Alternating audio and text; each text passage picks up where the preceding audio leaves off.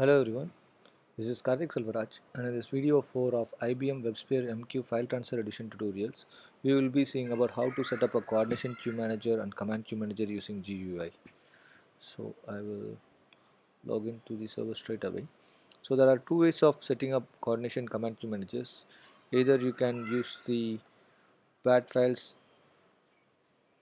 FTE setup coordination and FTE setup command to set up the coordination and command queue manager, or you can directly do it in using Explorer.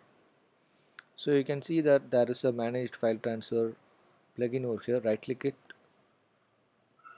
choose new configuration, and we are going to set this as our coordination queue manager. So first it will ask you to set which is going to be a coordination queue manager. Let me select this one.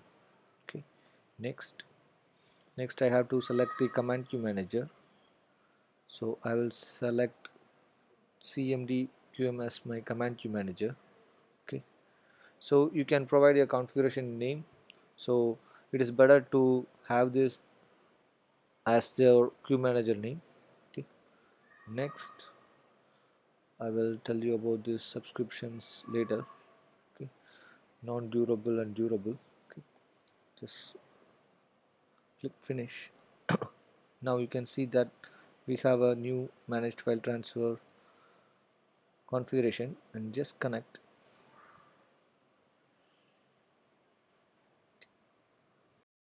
and that's it.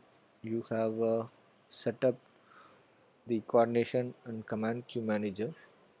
So we haven't created any components over here. So if we had created, you could see the agents getting listed over here, the monitors being listed over here, and that's all about for this video.